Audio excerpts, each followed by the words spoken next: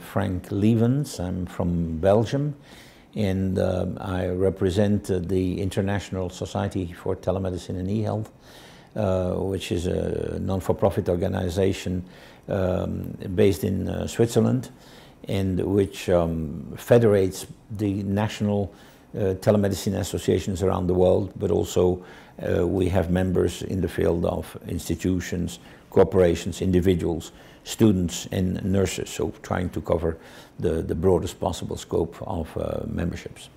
Well, it's something that started already many years ago, you'd say, and the IT part certainly, we go back to the 70s, one could say even before, but in the 70s national associations started to set up. So it's not new, it progresses step by step.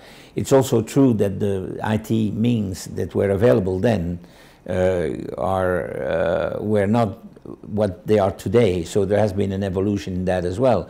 And as the technology advances, obviously the possible applications also advance, and the healthcare sector specifically takes advantage of that. So, and this is not yet the end. It will continue, and therefore we can be very optimistic about further possibilities. But one should use these tools appropriately, and that is the challenge and the danger as well. We just must make sure that it's done, that it's used properly.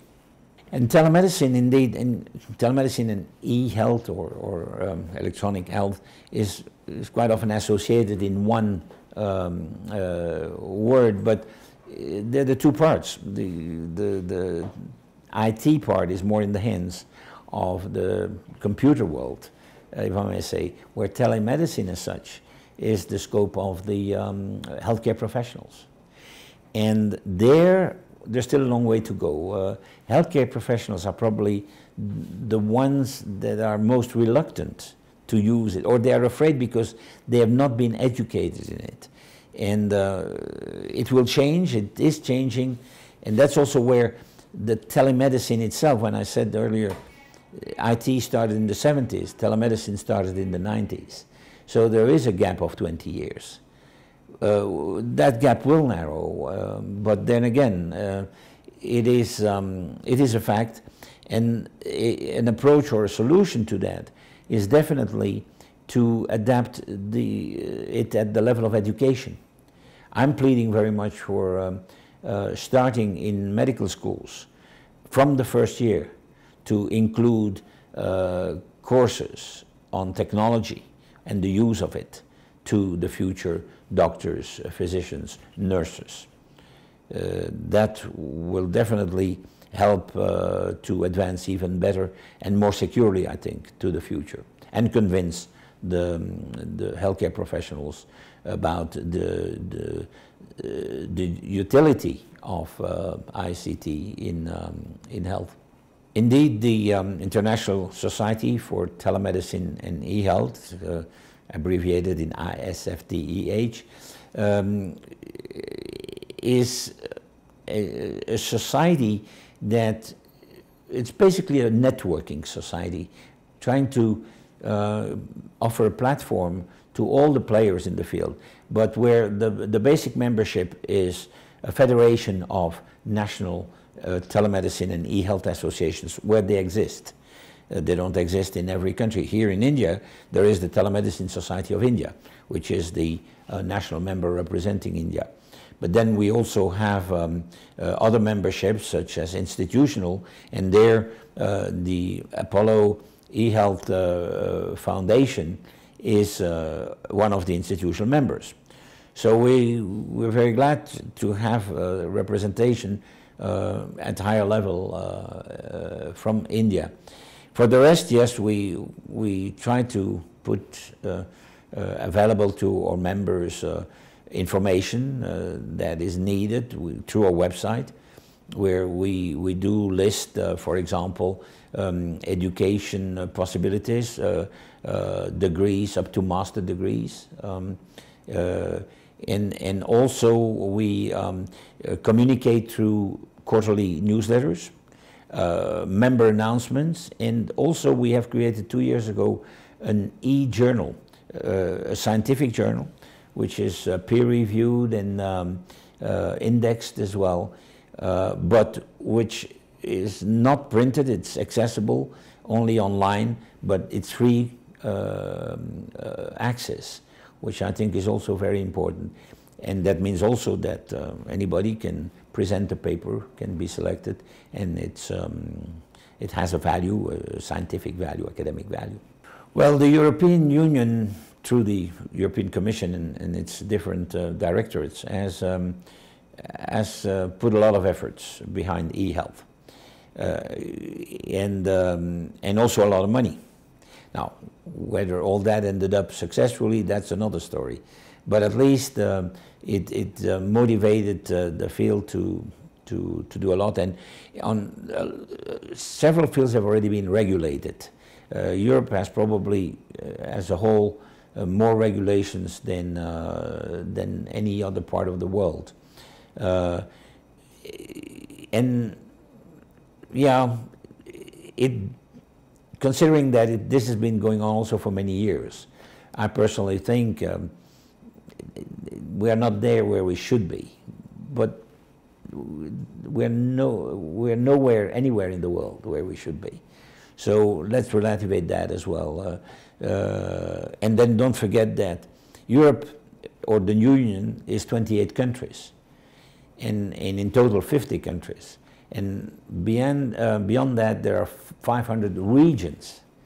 When we look at the regional map of Europe, and all these influences, because Europe is a fragmented continent through so many countries. You have different cultures, languages, social systems, etc. So it's not because something is successful in one country that automatically, as a copycat, it would be in another country. But nevertheless, there is again that unity, and we can learn from each other, and by extension, or internationally also. Not that Europe has a monopoly on these things, not at all, but it's certainly an example that can be used, and not only for the good things, maybe we can learn from the mistakes as well. Well, I've been coming to India in relation to telemedicine since 10 years. As a matter of fact, the first conference I attended was also here in Bangalore. And I followed the evolution of the Telemedicine Society of India. I followed this conference now. I've been out of the 6, I think I've attended it 4 times. And yeah, I'm very impressed. India has a lot to offer. We all know that in Bangalore specifically is the world capital on IT. And what I would like to see, India exporting itself more. The rest of the world, I may be privileged because I've been here several times, I've witnessed it, but the rest of the world is not much aware of what India can offer. And I can hope that this event will also attract in future more international attendance, not only speakers, but also people who then are eager to see what's happening here. You look at what's happening in other subcontinents like China, which probably is more aggressive, and therefore not necessarily better, but at least they are present more abroad.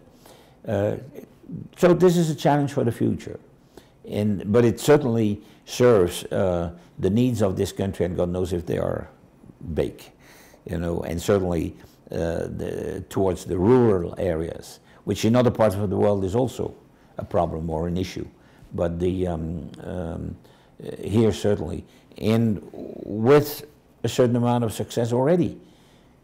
Not everything is solved, and that's good, so there is still room for improvement. Well, the same. In fact, I'm putting it in the same basket, telemedicine and IT, to ultimately serve the patient, because that's what it's about. Whether it's using the telecommunication, whether it's using the IT systems, it is about the patient in the end, through the healthcare professionals, as I said, with the assistance of the technology. And if that, so that you can reach out to people, certainly in the remote areas, who otherwise have nothing. So it's certainly something more than nothing, and that is positive, and we have to build on that to serve more than 1 billion people for God. Definitely. Definitely. It's also, there is now, even as I think of it, the BRICS area, which is the 5 emerging countries, you know, like Brazil, Russia, India, China, and South Africa. In India, there is now I think they call it a unit or a network, whatever, on telemedicine. And India is part of that, and I think in that group they can also play a major role and show what comes. So all these international penetrations are positive, and I think will contribute to, and the return will be the same, because the more you cooperate with other parts of the world, you also get things back from them. Not only you give away, but you take back from them. As I said, there is no way back. So meaning there's always going to be a future. And that future is not between 2 parallel lines. It is broadening up as we speak. So there's going to be more and more possibilities. There's going to be more to do as well. So it will also need from all of us to master it. It's the humans that must be behind the tools, and not the tools behind the humans. And that is extremely important. It seems obvious, but it's not always. I think, you know, people who are too busy with, sometimes it even ends up in gadgets. Gadgets by definition eliminate themselves. But that's what we have to, that's an important message in the end. The future is there and is bright as far as I'm concerned. But we still will have to cross over mountains. But that's not bad. That's not bad. That will keep us busy. And not only us, it's the future generations. And there will be a time, ultimately one could say, hopefully in X amount of years, I won't put a number on it, but in X amount of years, we won't even speak about e-health or telemedicine anymore, because it will be totally, fully integrated. And that will be the ultimate achievement. No, I won't put a number. So, but because I think it's not important. It's all relative. Earth exists for thousands of years, probably billions of years. But no, it's not important. What is 25 years? It's only one generation. And usually we live through 3, and if we get 100 years, through 4 generations. But no, it's not important. Is that there is no way back.